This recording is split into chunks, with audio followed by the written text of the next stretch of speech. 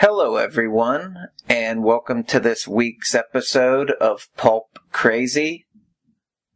I'm Jason Aiken. In this week's episode, I will be discussing a novel written by a pulp writer, Time's Last Gift by Philip Jose Farmer. I tend to call him PJF for short. Time's Last Gift was first published in 1972, but was later republished in 1977 with additional material.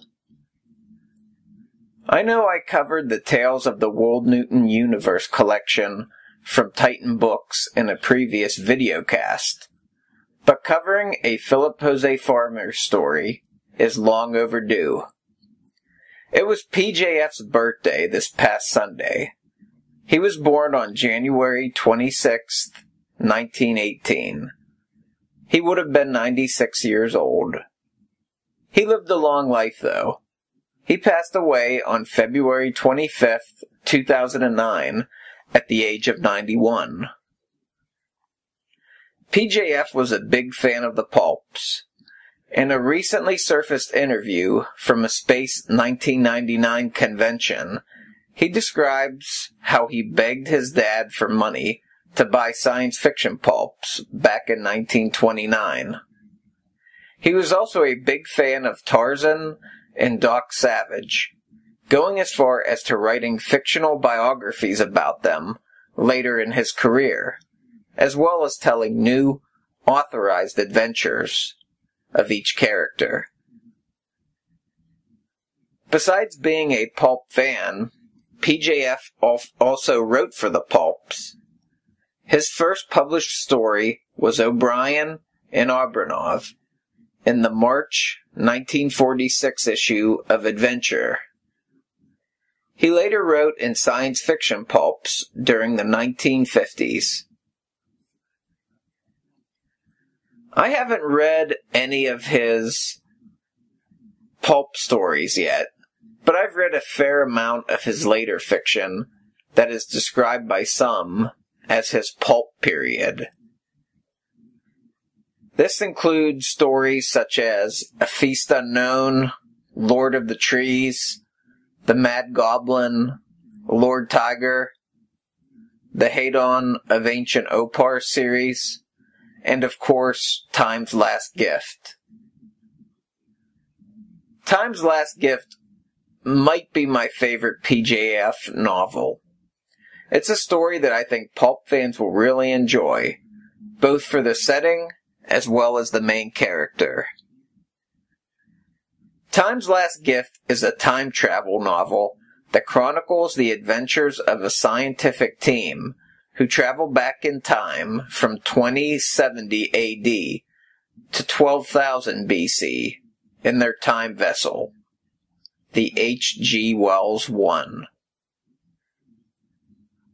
The time travel mechanics in this book make this an all-or-nothing expedition.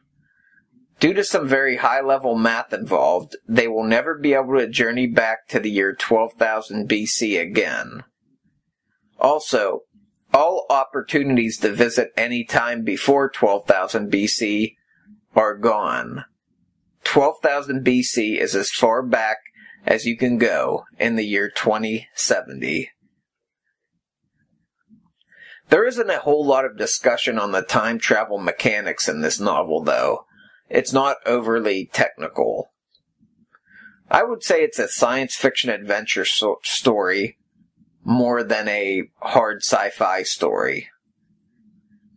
Farmer himself was very knowledgeable about linguistics, archaeology, and history in general, so he is quite suited to write this. But like I said, this is more adventure than science fiction. Science fiction gets the story started, but it's more of an adventure novel focusing on the scientific team of 4. The 4 explorers and their professions are described as thus. Robert von Billman is the world's foremost linguist. a cultural anthropologist, an art specialist, and has the equivalent of a Master of Arts in Chemistry. He's described as 35 years old, 6'2", and well-built. Drummond Silverstein is a physicist and astronomer, and is well-trained in geology. Additionally, he's an expert on musicology and a virtuoso with the violin. He's described as about 6 foot and thin. Rachel Silverstein has PhDs in genetics and zoology, and considerable training in botany and metrology. She and Drummond are married. Rachel is described as short and long-nosed, but pretty. John Gribbardson is the leader of the expedition. He's the medical doctor of the team, a physical anthropologist, an archaeologist, a botanist, and a linguist. He's also described as being built like a Greek god. There is also an air of mystery about him. He is destined to be the favorite character of this story to all fans of classic pulps. He's cut from the pulp hero mold. The team's mission is to spend 4 years studying the primitive time period and its inhabitants before returning to the future in their time vessel. I started skimming this book while preparing for this episode, and found myself almost doing a full-on rereading of it. PJF's writing in this is really engaging. He really does an amazing job here. It's almost like you're the 5th member of the expedition, exploring and experiencing the events right alongside the team. I highly recommend buying the new edition, offered from Titan Books. It's the definitive edition, with new bonus materials prepared by farmer experts. Christopher Paul Carey contributes an afterword, while Win Scott Eckert and Dennis E. Power provide a timeline of events related to the main character, Gribbardson. This Titan edition also includes the epilogue that Farmer later added, previously only available in later editions of the novel. Between the new bonus features by Carey, Eckert, and Power in the epilogue, the Titan edition is the way to go. It's available in both paperback and ebook at great prices. I should also mention that this book takes place in the Wold Newton universe. Although reading it on its own, you might not realize it, but Farmer does drop some hints here and there. As a matter of fact, it turns out to be the most important book in the Wold Newton series. So if you want to dip your toe into the Wold Newton universe, I suggest starting here.